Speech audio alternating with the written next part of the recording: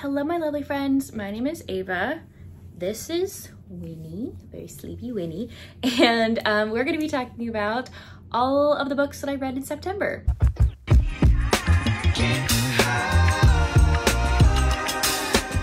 I actually had a fabulous reading month, quality and quantity wise. I was getting into it. I was reading a bunch of books. So let's get into this. We're going in chronological order. So the first book that I read for the month was actually a reread. This is Secrets of a Summer Night by Lisa Kleypas. This is the beautiful step back.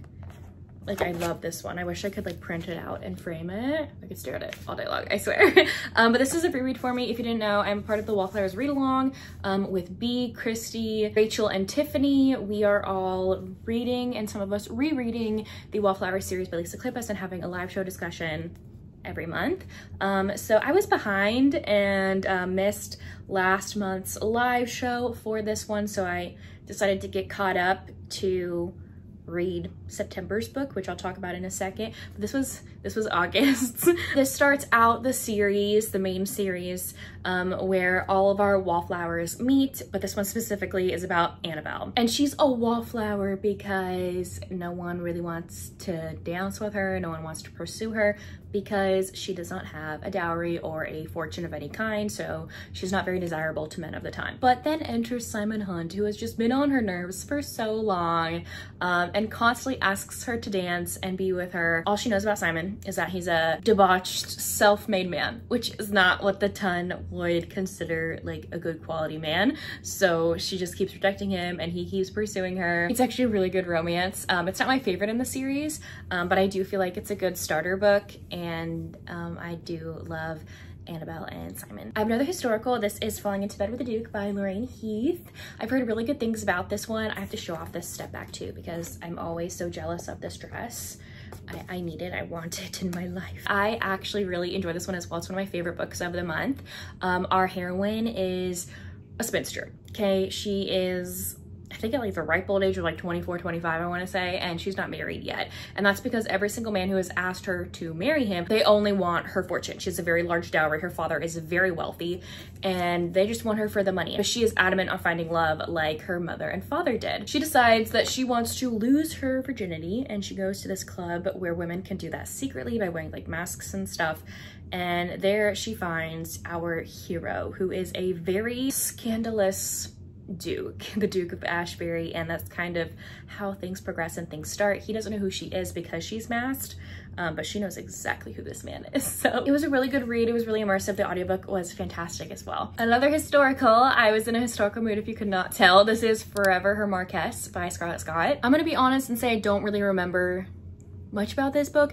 It was very short. I think I listened to it in like a day, and I think the hero ruins the heroine and they have to get married or something along those lines. And I also think like the hero needs to marry a wealthy woman because he's going into debt or something, but then he ends up ruining this heroine and she has a lot of money or something like that. I don't honestly remember, sorry. I listened to another novella. This is Stuck With You by Ali Hazelwood. So I read another Ali Hazelwood book. I read my first one last month and actually was surprised on how much I enjoyed it. This one is a romance between two characters who are stuck in an elevator together. But there's also flashback scenes to how these two people met and why they are in the outs with each other currently, because you can see in the present time when they're stuck in the elevator, they're not really friendly anymore. Like, what happened to them? So there is flashback scenes to figure out like what happened to them. But both of these characters are, I believe, engineers, and they work at the same company or in the same building. I don't know, either same company or same building, I'm not sure.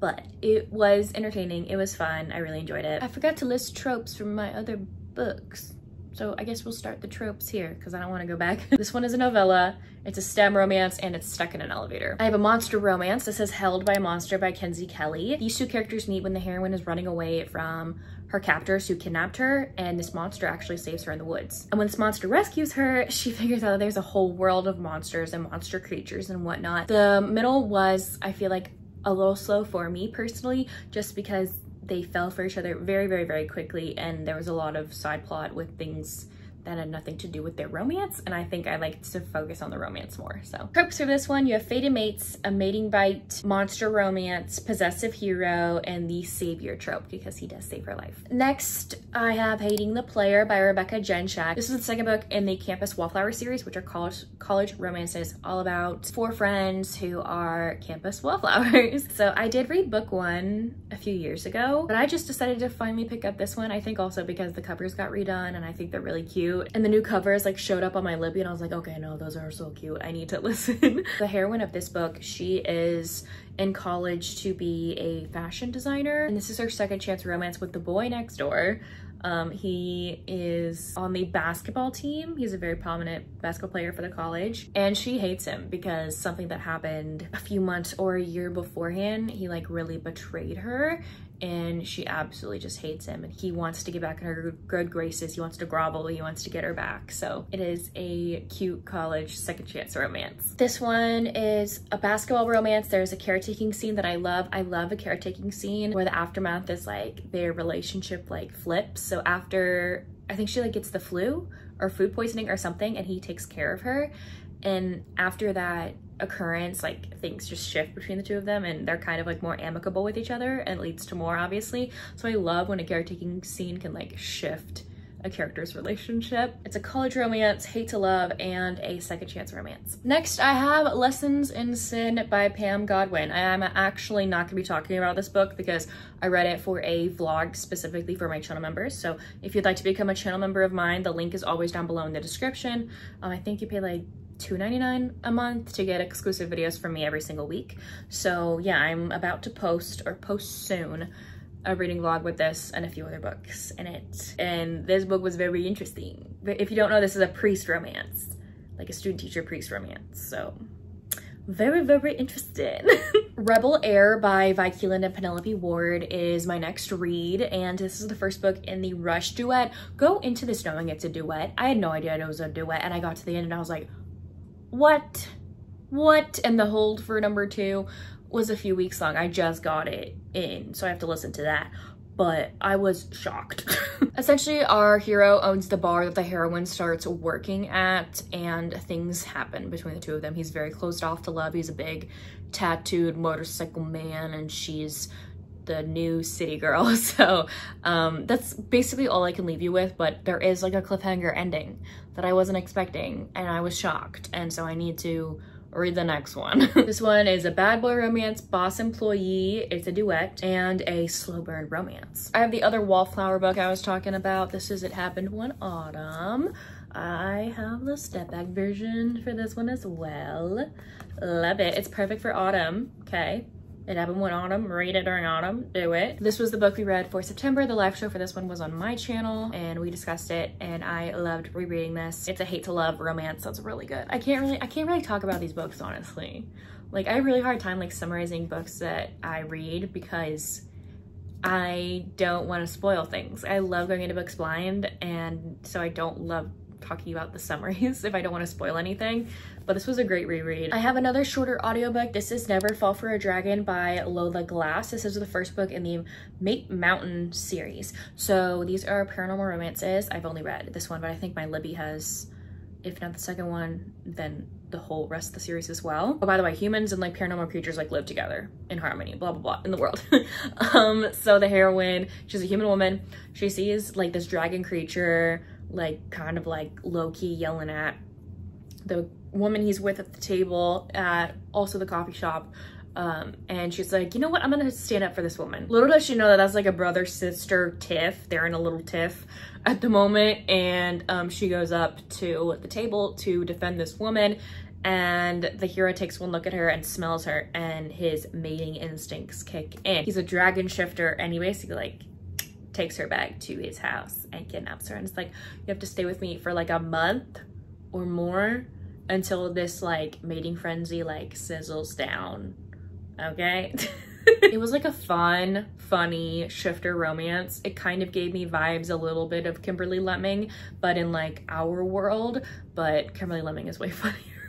No, I don't think anyone could top her humor for me, honestly. But I did love the like dragon shifter aspects in here. It was really cool. And I did love what the author did with the different like lore and paranormal creatures as well. This is a dragon romance, has forced proximity. It's a paranormal romance. You have a possessive hero and the hero is a shifter. Next, I read Kirby Girl Summer by Danielle Allen. This was a recommendation from my lovely bestie Zay over at rereads. The heroine of this story gets stood up on a first date at a bar across the street from her apartment building, and she's like so sick of dating until the bartender comes up to her and is like, hey, how about you try this dating app out and then you can just meet your dates here every Friday and I will always be here to like watch out for you because I know online dating can be like scary and sometimes dangerous. She's like, okay, deal. So she has this long line of like awful, horrible dates at this bar, and it's actually her romance with the bartender, but he's wearing a wedding ring, so she can't be feeling these feelings for him. This was a fun book, definitely like a cute summer read. Don't get me wrong, it's cute, but it's also hot as hell. Like this book, this man has a mouth on him, okay? Big mouth on him. So this one is a black love romance. It involves dating apps, a dirty talk, friends to lovers, great banter, plus size representation, and it is slow burn. I read Silver Fox by Kayla Gross. I have an art print in here and I can't show you that because it's NSFW. But Kayla was so sweet and sent this book my way with a few art prints. But I finally got around to reading it. This is a grand old time of a book, okay? Perfect like summery read. I know we're past the summer, but like it still feels like summer here in Texas. So like if you need like a book to make you all hot and bothered, but also you want to cool off by the pool, look no further. So this is a Dad's Best Friend romance. It's age gap, Silver Fox. Like, whew, this was fun. I think the heroine's name is Alex, if I'm not mistaken, but she ends up going to her parents' lake house to like let off some steam. And then she's cooking in the kitchen one day and then this man walks in the door and she's like, oh my gosh, who are you? And turns out that is her dad's like best friend and coworker. And he's been stressed out a lot and hasn't really taken a break from work. So her dad is like, here are the keys to the lake house, go stay up there, not knowing that his daughter's already there. There's like, no one told each other that they were gonna be there. They were planning on spending the week then just separate, doing their own things, but they can't help but be very drawn to one another, okay? Even though they know they shouldn't be. It's really hot, it's really fun, I really recommend it, loved it. It's an age gap romance, Dad's Best Friend, dirty talk. Forbidden, forced proximity. It's on Kindle Unlimited, you have plus size representation, it's a novella, Silver Fox, summer reads, and there are toys in here.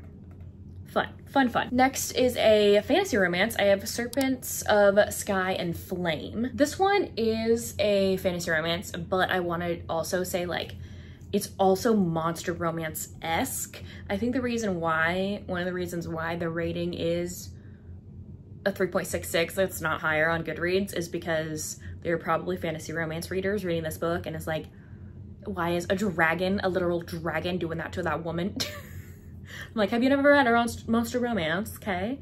It's totally fine that he's doing that with his dragon tongue. Like, it's fine. So essentially the dragons and these humans that the heroine's kingdom is a part of, she's a princess of these humans, they're at war, and the heroine's mother, who's the queen, hires a sorcerer to kill all female dragons. So all the female dragons just start dying, and the male dragons decide, you know what, mating season is soon and we're gonna go to a frenzy and we need females. So they steal human women from the streets, like pick them up, and the heroine is one of them. She gets captured by our hero, who is the king to like all these dragons, and he plans on hiring his own sorcerer and turning all of these women into female dragons. Granted, at this point, like, all the dragons are dragons. They're not dragon shifters. They're not. It isn't until the sorcerer comes and actually changes all of the dragons into dragon shifters, into men, dragon shifter men instead, that he's like, what is going on? So it is like a kidnapping romance, and yeah, they do some things when he is in his dragon form, okay? Don't hate on that, okay? It's really good. And this was another book that I was not expecting for there to like be like a cliffhanger on the end. Like, I thought this would wrap up, but no, it is a freaking series.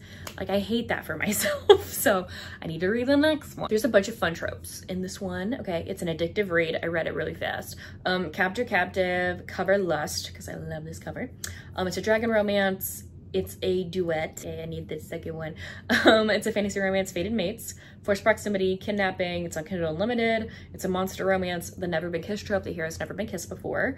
A shapeshifter, size difference because he's a giant dragon, and you also have a virgin hero, which I love those. So next is Pole Position by Rebecca J. Caffery. This is an F1 Formula One racing romance between two players on the same drivers on the same like F1 team, and they don't really get off on the right foot because they don't like each other at first, but then the hatred turns to lust. Okay, it does turn to lust. There's an age gap in here. The more seasoned driver has been driving the circuit, been on the circuit since the other one was smaller. He would look up to him, literally had a poster of him on his wall. So this one really reminds me of Red, White, and Royal Blue, but not. Like, it gave me kind of like the same vibes where they have to like also pretend to like be friends for the media because they kind of had this like blow up moment on camera at one point, and their team is like, you have to at least pretend to just be nice to each other, and then it turns into like,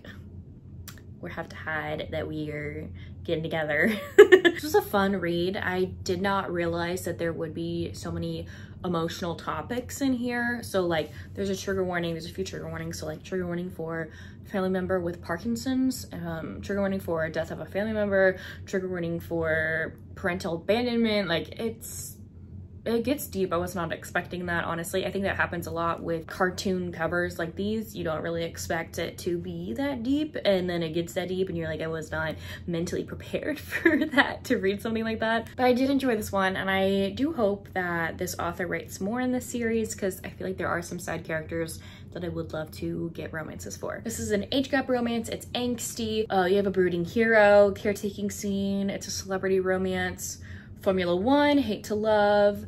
It's an MM romance, opposites attract, a sports romance, and they are teammates. Next is Fae Divided by Lisa Ray Roman. So I read book number 1 last month. This is book number 1.5 in the series, so it's shorter in length. It's a novella, but our heroine, her name is Sarah. She is not doing the best because her husband, her mate, has been gone and doesn't know where he is. She doesn't know this, but he's actually like being undercover for some like werewolf bad guys. Well, that's all I can really say.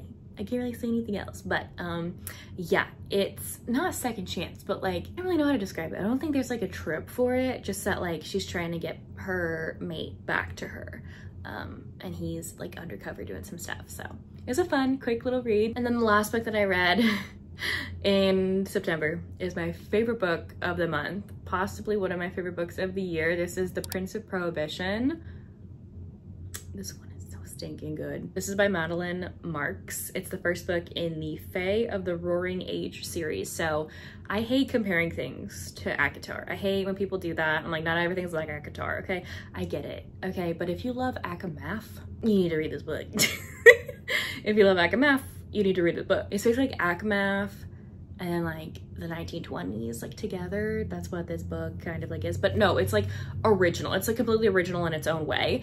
I just feel like if you love ACOMAF though, you will love this book. I'm just telling you right now, because I freaking loved this. So this book is about Adeline, and she lives in the 20s, lives on a farm with her brother and her father, and her whole life she's been warned to keep away from the Fae. And she's the only person that she knows that can see these Fae creatures. She can see little brownies and pixies and other creatures like around her farm.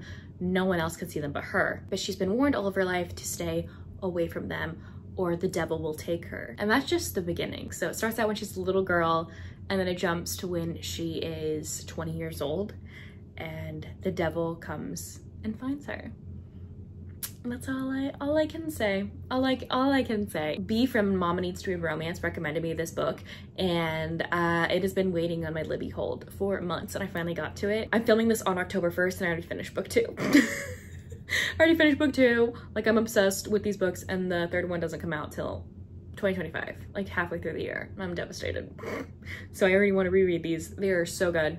This book is fantastic. I loved it so much, and I need more people to read it. I don't have the tropes listed like in detail right now because I haven't written my review yet on Goodreads, and that's when I write my tropes out.